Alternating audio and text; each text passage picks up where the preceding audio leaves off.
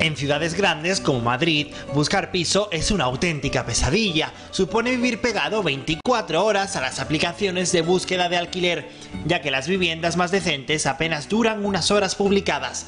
Casas sin ventana que son un auténtico zulo, balcones de 2x2 que se anuncian como habitaciones o directamente buhardillas en las que es imposible ponerse de pie. Si busca un estudio de 20 metros para una persona por menos de 600 euros al mes, desista, es imposible. Las más suculentas, irónicamente hablando, ofrecen pisos de 70 metros para 3 personas con todas las facilidades. Las condiciones lo especifican. Permiten dejar comida en el congelador e incluso usar el microondas, todo un lujo, además de cocinar y usar la lavadora. ¿Alguien puede ofrecer algo mejor? Pues aunque parezca increíble, los hay, siempre siendo sarcásticos, claro.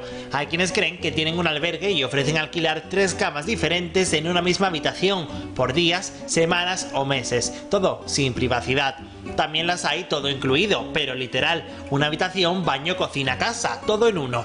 Y la opción abuhardillada de 12 metros cuadrados está para reformar, ya todo vale, ni siquiera los propietarios se esmeran en darle una limpieza para que sea atractivo en el anuncio, aunque hay algunos que ni con limpieza serían atractivos.